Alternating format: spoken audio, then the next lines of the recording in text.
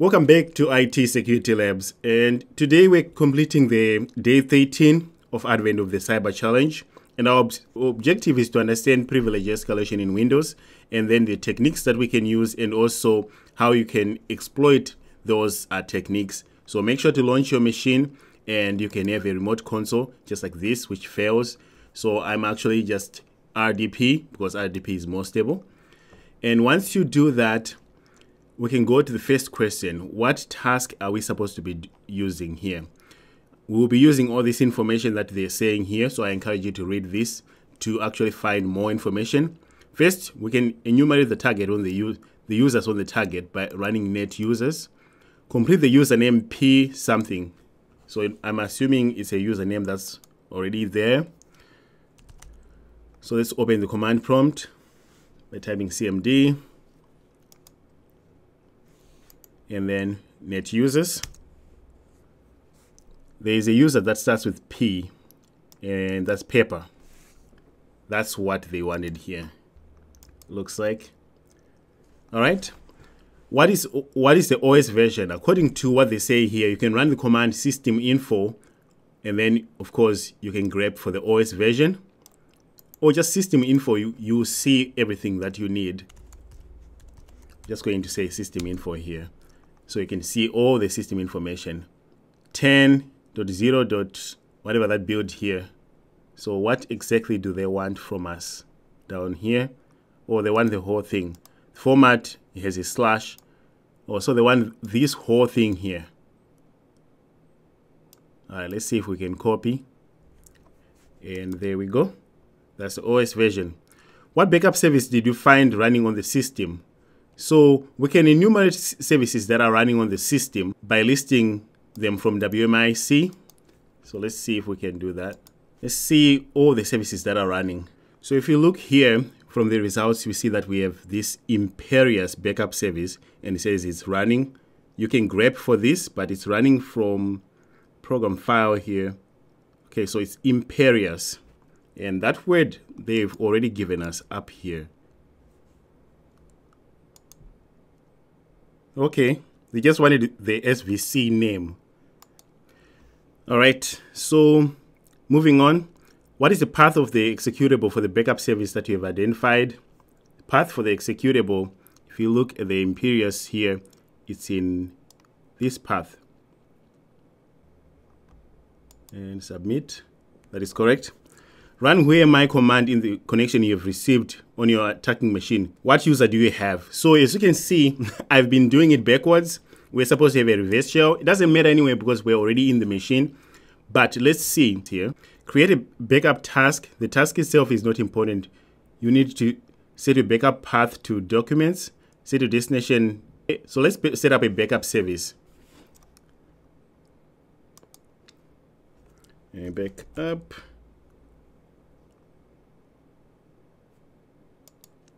So items you want to backup, the documents file, select Masquiri, documents, you say OK. Set the destination here, that will be the desktop, and select desktop. Okay. Other processes. The other process tab is important. As you can see, this gives us the option to set program to run before every backup. So other process.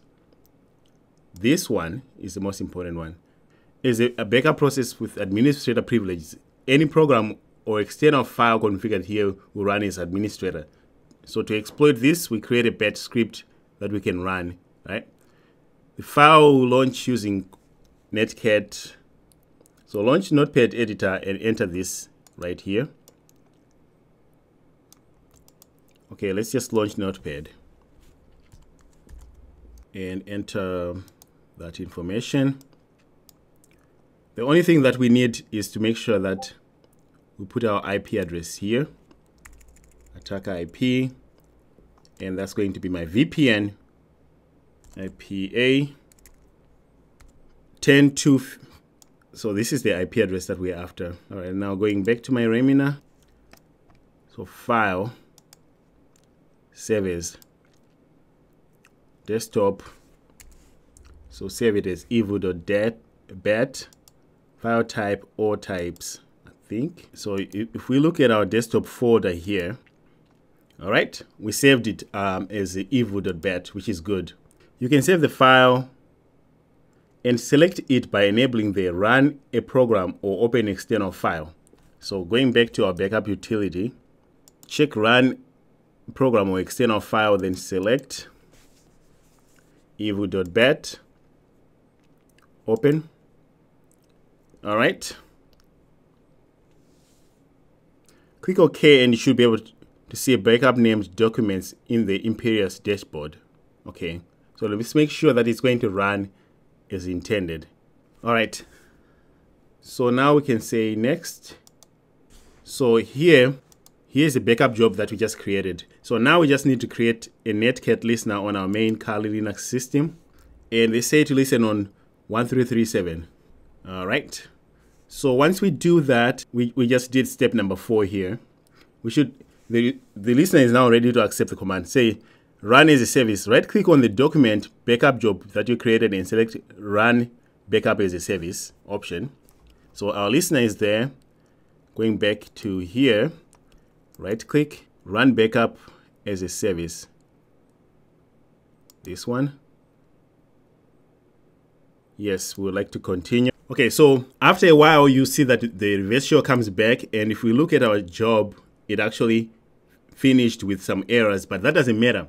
We actually got a reverse shell anyway, and running who am I on the new shell, we see that we are the Grinch, and we copy this. That's the answer for this one. What is the content of flag.txt file? Is flag.txt in here? So we need to look for this flag.txt.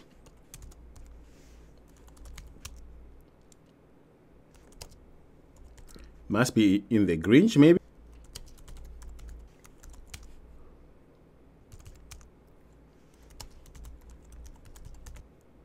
Okay, it's in the Grinch's documents.